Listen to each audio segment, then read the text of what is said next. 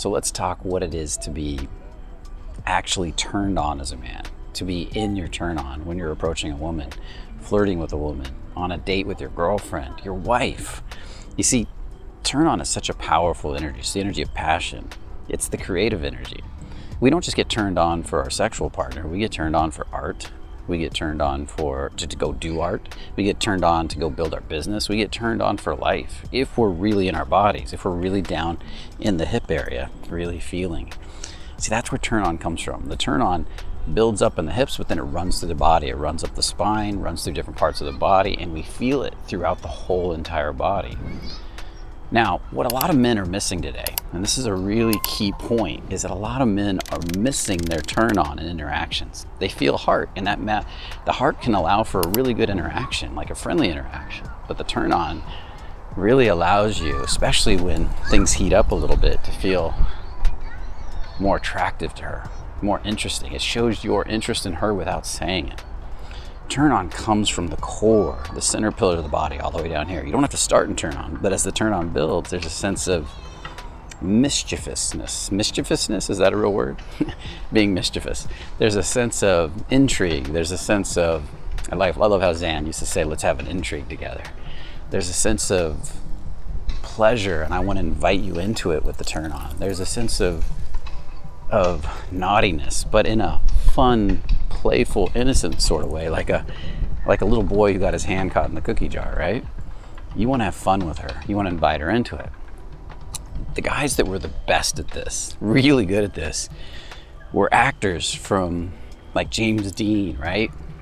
Think about James Dean. He was always looking down here towards this. He was feeling down the core of his body towards his turn on. He would look back and he would have this like, hey, what's up? And he'd look back down, and these guys nailed it, right?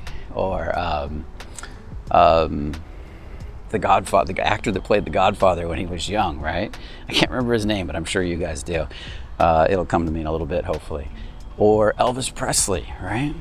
These guys, they walked and moved from their hips, and when they looked at a woman, there was always this sense of turn on and pleasure. The heart was still there, but there was a naughtiness, a curiosity, right? I did a video on this a while back on James Dean and the screen test he did years ago, and you could just feel the palpable turn on coming through the screen test. And it was so beautiful to watch. Well, as I've been looking lately at some of the best flirts off camera, like these actors that get it, they get turn on and they flirt off camera, I've been super fascinated by how they all get this idea. They drop into their turn on, and then when they look, there's this sense of curiosity coming from their eyes from the turn on. There's a sense of pleasure. There's a sense of that sense of intrigue, like I'm looking at you and let's have a little conversation.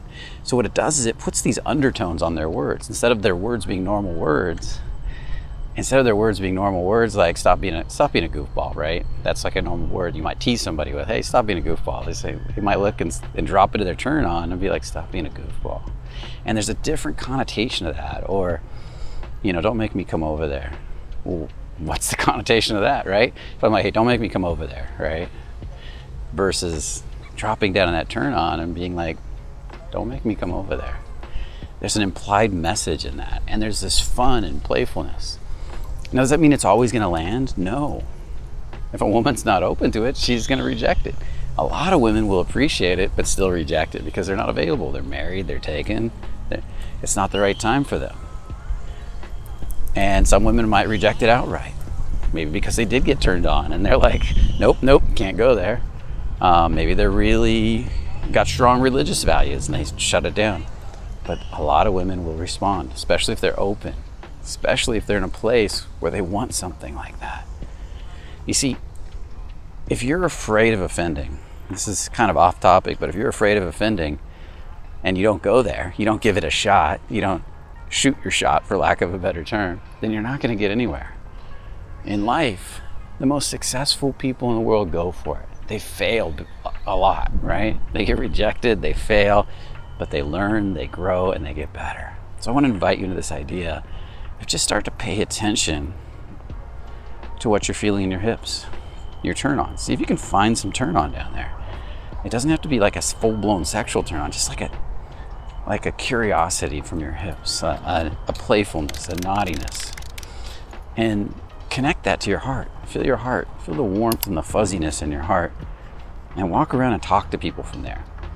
You can talk to everyone.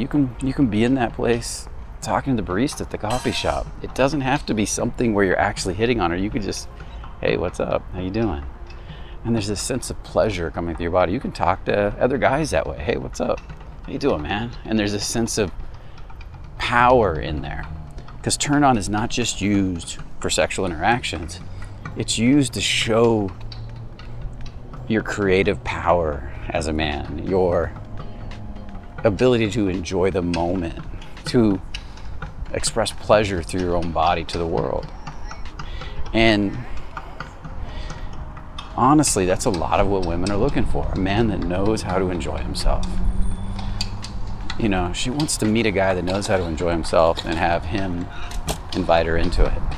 And I personally think these are the guys that often get women that sometimes they're not even the best looking. They don't have a lot of money, but they know how to have fun with life. They know how to have pleasure. They know how to drop into their turn on. Be a little naughty from time to time. Just crack a little joke. Be curious. Look at her deep from the turn on and say, who are you? What's up? Don't make me come over there and spank you, right? Just playful stuff. And the playfulness has to start with the subcommunication, which starts with how you feel inside. If you can find that turn on, you can find that heart, you can really enjoy the moment for you and start to walk in it, talk in it, flow in it, then when you meet a beautiful woman, it's right there. And not only is it right there, if you're getting it basically down and you got it on 10% and you're enjoying life, then when you meet a beautiful woman, it's gonna amplify because her energy is gonna amplify it. And then all you wanna do is just be curious, see what happens. Start to play. So really think about this idea of the turn on. Really feeling your hips, enjoying your turn on. And I wanna invite you to check out my James Dean video, and I'll put that in link in the description because there's a meditation that goes with that about building your turn on. And it has a little bit of a breakdown, I think, of that video with James Dean, if I remember what I did in there. Now with that said, I want to invite you to comment in this video. I love those comments. They really help us all to grow. Really they do. And they help you to grow. You know, what you're afraid to put in there sometimes is the very thing that'll change your reality. On top of that, I want to invite you to like, subscribe, and share. Those shares really help to grow the channel, and those likes help to build the channel. So with that said, have a beautiful day, and remember, only the confident really live.